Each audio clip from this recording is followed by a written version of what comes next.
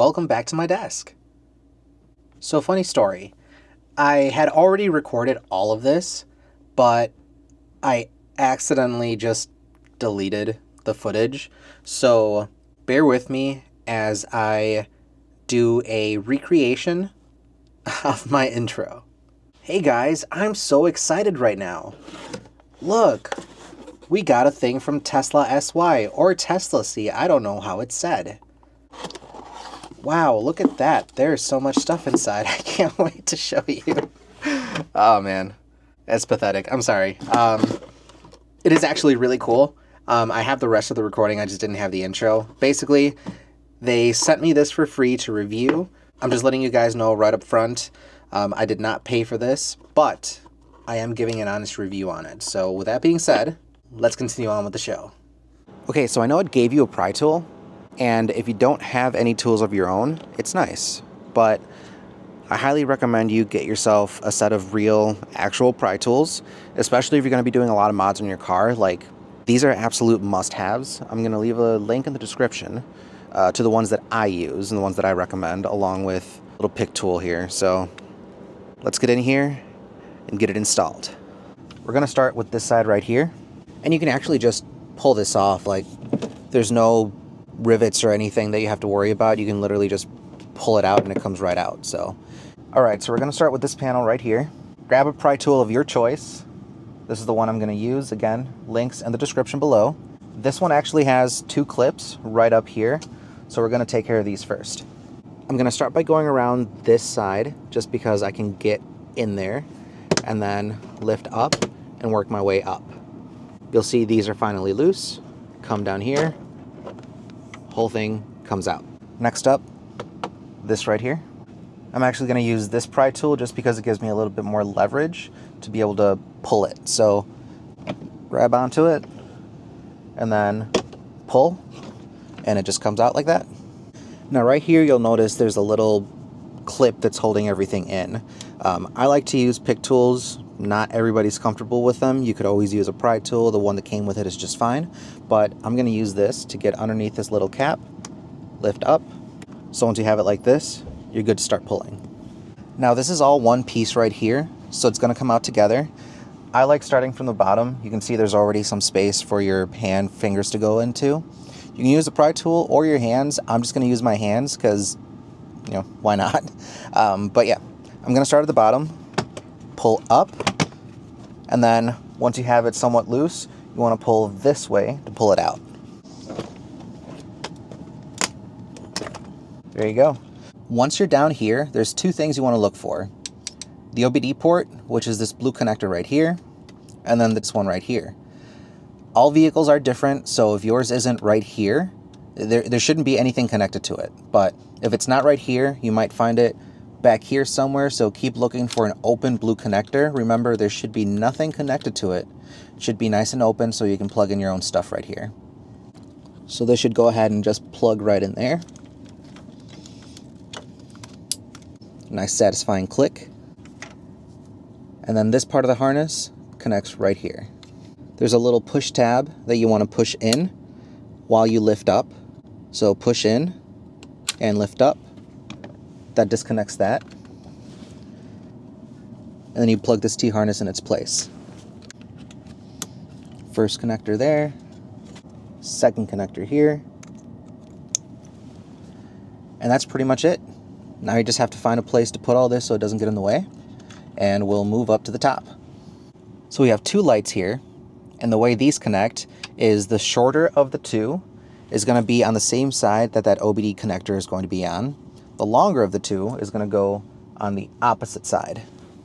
Now there's multiple ways to run this. There's no wrong way to do it. I'm going to show you the way that I find most useful. You want the sensor sticking out this way so you can obviously see that part right there. But I'm going to fold the cable in like this. Shove it into place. And then this cable I'm going to route through the back. Just like that. Thing is in place, wire is hidden, and the version that I have has a USB-C, That's going to plug in directly into this little adapter that came with it. So we'll just plug that in. And now we're going to route to the other side. Oh, hey, it's already blinking. Nice. So for this next part, there's no wrong answers. We have to hide these cables so that they're out of the way and they don't rattle up against the frame of the vehicle. Now, if they rattle or not, that's not going to affect the outcome of the situation, but I prefer not to have extra noise, so I'm just going to show you how I'm going to route them here. That plug just happens to fit nicely behind these two factory locations right here, so that's where it's going to live. The USB-C port I'm actually going to run through the outside here, so I'm going to unplug it, run through the top, so that that can fit in that same location. Oh, actually, through here, and then out, so that it's mostly following that same location. And then the free OBD port, I'm just gonna tuck behind the existing one. Or actually, you know what? I can kind of just shove this in here like this. Yeah, I'm happy with that. Before you put anything back, make sure it's plugged in and working before you continue. And then we close her back up. God, I remember having to explain this to customers when I worked on their cars. In order to get these panels back in, sometimes you do have to be a little bit more rough than you'd like. Basically, make sure everything lines up. There's clips down here. The part at the top right here I'll show you in a little bit. But once they're lined up, you just give it a nice little hit all the way down. Give it a little pull to make sure that everything is in place. And then we continue. We put this back in. Nice and secure. You'll see this has a little hook. Make sure that lines up. Then push it in. And then push that in. You're all set. And again, this just pushes back into place. Look at that. It's like we weren't even here. All right, so now we have this long cable and we're underneath the glove box on the passenger side. What I'm gonna do is I'm gonna run this cable through the back to the center console, then we'll move on from there.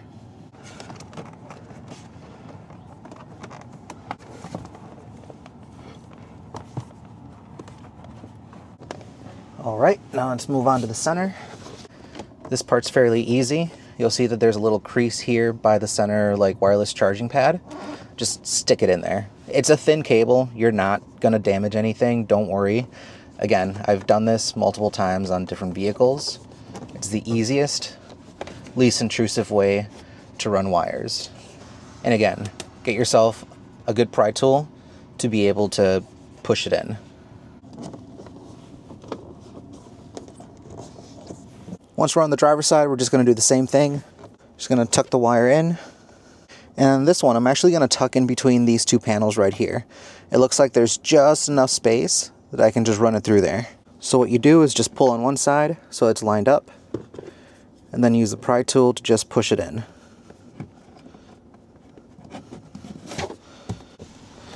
Look at that. It's like it's not even there. Now I didn't show this part because it's literally the same as the other side, but this is gonna push in, wire goes through the back, and then we close it up. All right, so it's gonna be a little tight, but what you're gonna wanna do is push it in first, and as you're pushing it in, run this wire back through this part right here. There's a little gap, so it's enough for the wire to go through. Be careful not to pull too much on this connector right here.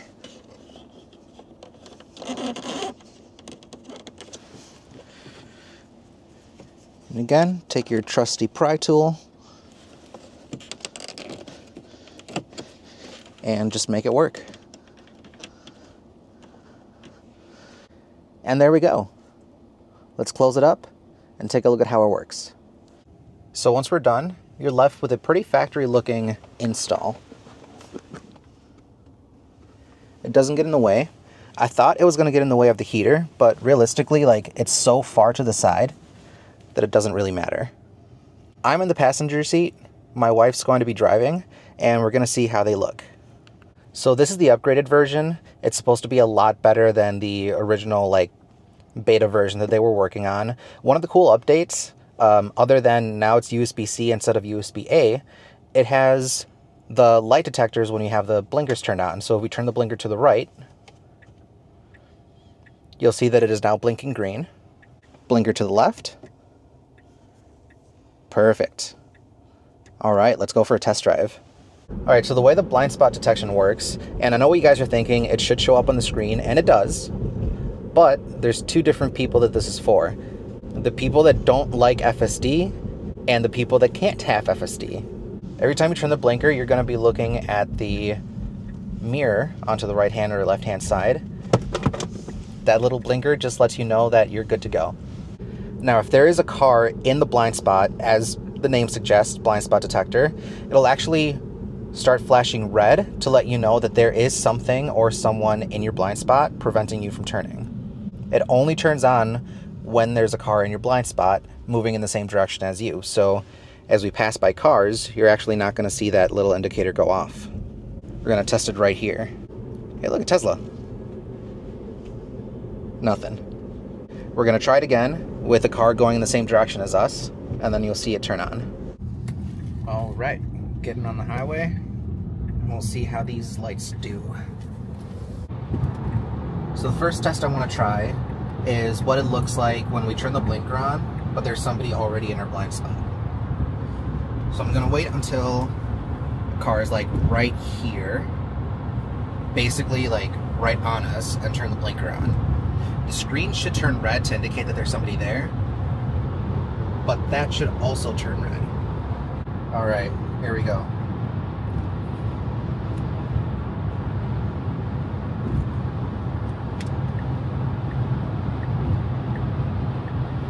Interesting.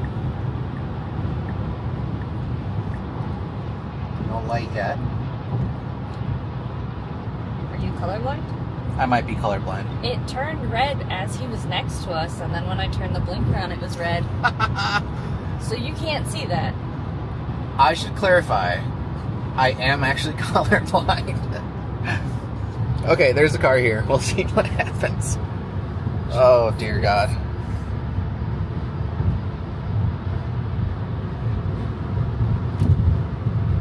Can you see that? Kind of. I saw the light turn on a little bit.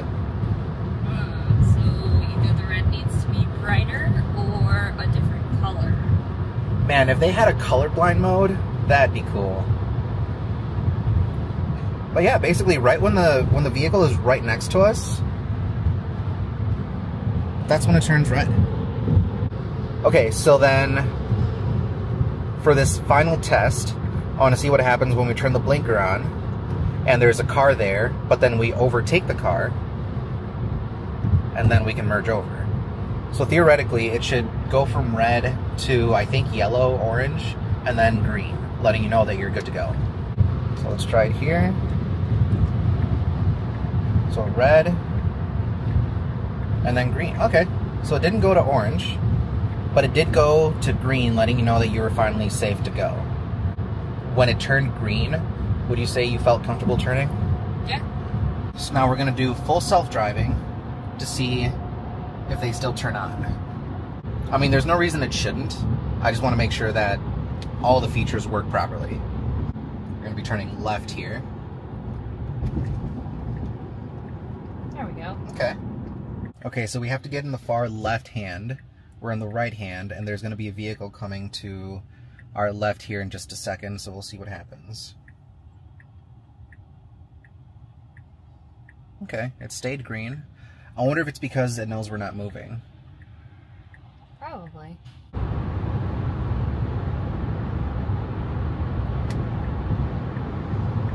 Aha. So the camera turned red. I didn't see if the sensor turned red though.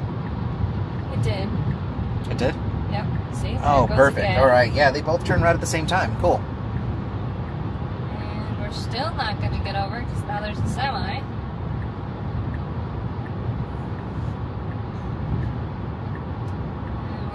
gonna let him go because he's big.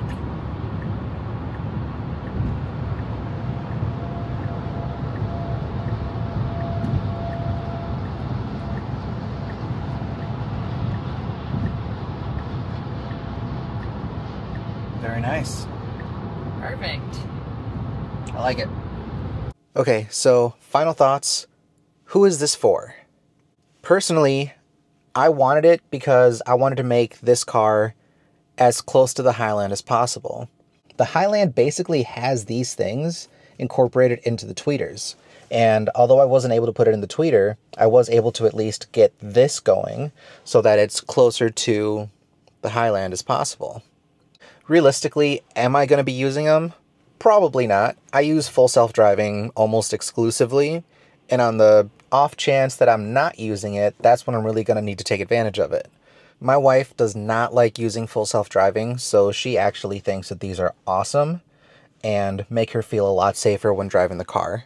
Because, quote unquote, this car is panic-inducing. Anyway, I'm going to leave a link to these in the description below.